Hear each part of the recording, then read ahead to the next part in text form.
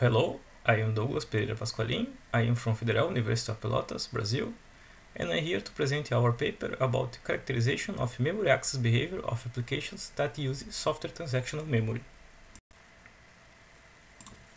I will start with a brief background on transactional memory. The idea of transactional memory is to simplify parallel programming by replacing the use of explicit locks with atomic blocks, executing a critical section of a multi-thread application as a transaction. If a transaction executes without conflicts, it will commit. A conflict happens if two threads access the same shared variable, and at last one transaction writes to this variable. Otherwise, if a conflict is detected, one of the transactions must abort, discarding all operations made inside it, and restart the transaction until a commit is possible. Transactional memory can be implemented in hardware or software, but we focus on the software implementation since it is more flexible. Many studies are trying to improve the performance of transactional memory, more specifically in software or STM. However, most of these studies focus on the use of transactional schedulers to serialize conflict transactions in order to reduce the number of aborts. However, in current microarchitectures with complex memory hierarchies, there are also other concerns beyond reducing aborts. An important question is to map threads to cores taking into consideration the memory access behavior of them. In that case, threads that access the same shared variable are mapped to cores that are close in the underlying architecture, mainly for improving the cache usage. There are many studies in this area, but most focus on the general applications, not STM. And the main challenge is how to detect the memory affinity accurately and with a low overhead. Prior work has shown that this sharing-aware thread mapping can improve application performance, even if you consider only the transactional access to the variables, since the STM runtime has precise information about shared variables.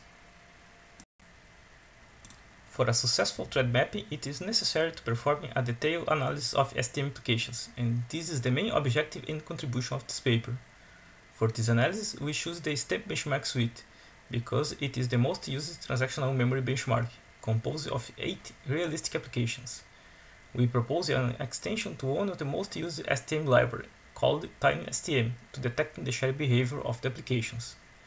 We expect it to be possible to answer key questions regarding the suitability of thread mapping of the STEM applications, including the expected gains of thread mapping if the applications present dynamic or static behavior during or between executions, and which type of thread mapping policy is better, static or online. As we'll see during this presentation, our main finds are that the STEM benchmarks are suitable for a static thread mapping, since they present mostly static behavior of sharing.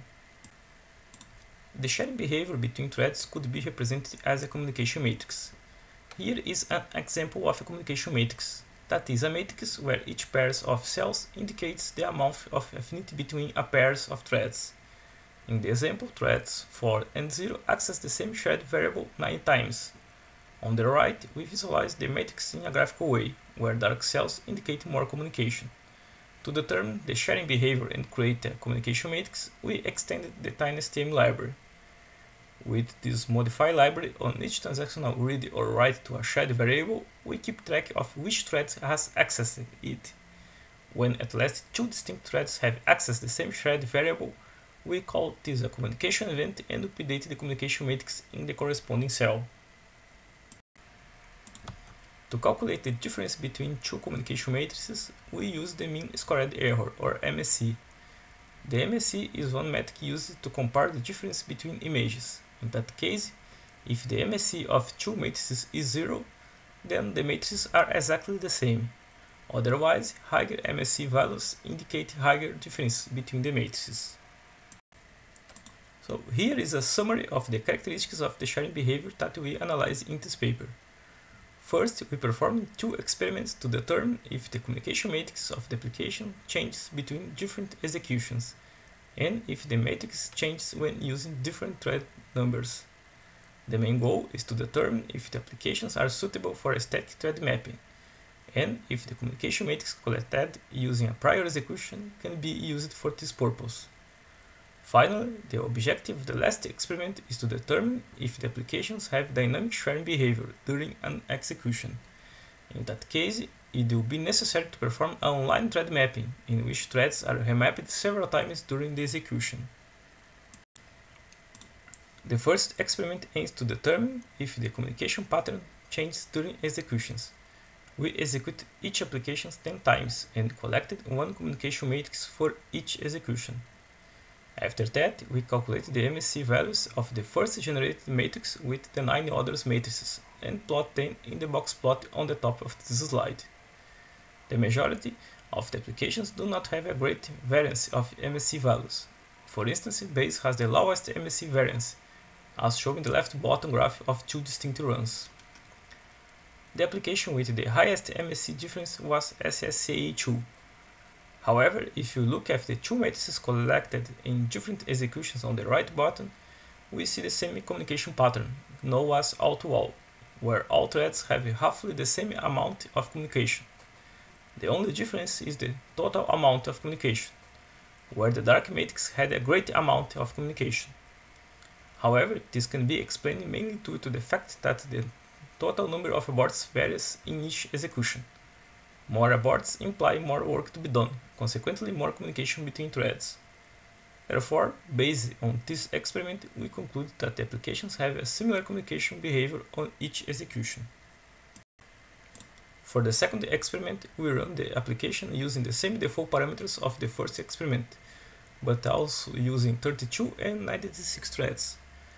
Some applications like Genome present the same communication behavior, even when changing the number of threads, which can be visualized in the communication matrix on the left.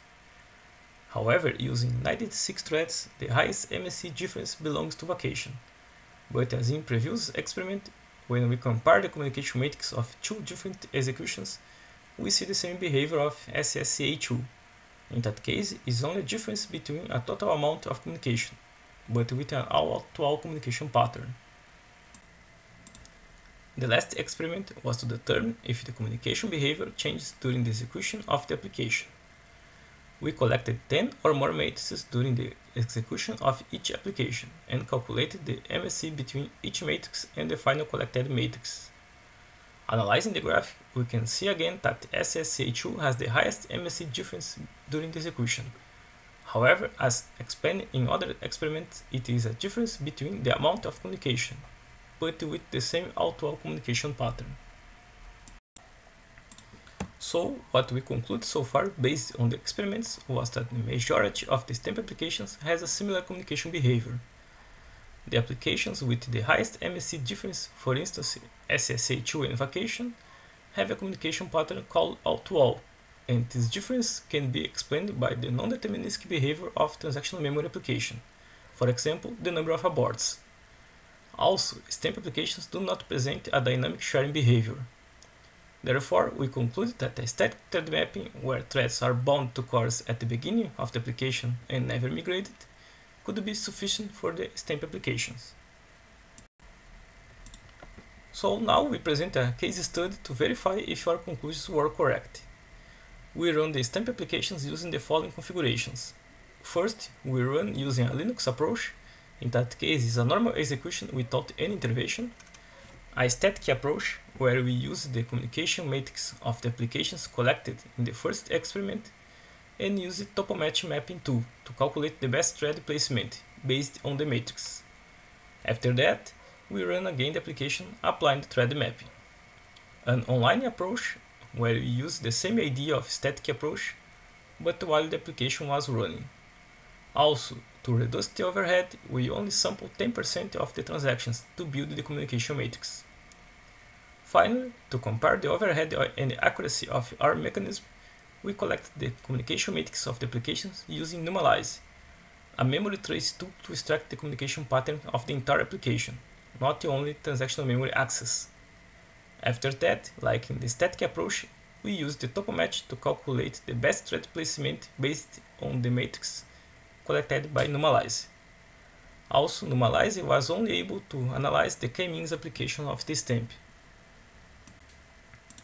In this figure, we present the results for 2 of the stamp applications that have a very different behavior, Genome and k-means. Genome is not very suitable for thread map, but k-means is. In both applications, the static thread mapping has similar results as the online mapping. The only exception was using 32 threads, where the online mechanism had a higher overhead than static on Genome. K-means has substantial performance gains from mapping of up to 58% for 32 threads when compared to the Linux baseline. With Normalize, the gains are lower than our method for 32 and 64 threads, with improvements of up to 21% and with a much higher overhead to collect the communication matrix. Our mechanism added less than 3 times of overhead to collect the matrix, whereas Normalize added 38 times of overhead. In the paper, there is much more data, including a table with details of memory access for each application and another experiment to characterize the sharing behavior changing the input parameters of the application. Also, there are more details and numbers about the overhead of Normalize compared to our mechanism, and 2 more applications in the case study. Furthermore, we show how we can detect false sharing in the applications using our mechanism. So, we concluded that the STM applications do not present dynamic sharing behavior during and between executions, with a static thread mapping being sufficient for improving the performance. However, if we sample the memory address to build the communication matrix, it is possible to perform an online thread mapping, achieve a similar performance of static thread mapping. This approach is interesting to avoid a prior execution of the application. And for the future, we intend to make a characterization of the STM applications regarding memory pages access for data mapping. Finally, we made all software and data public to allow reproducing our research. They can be found on GitHub. I'd like to thank you for your attention, and I will be happy to answer any questions that you may have.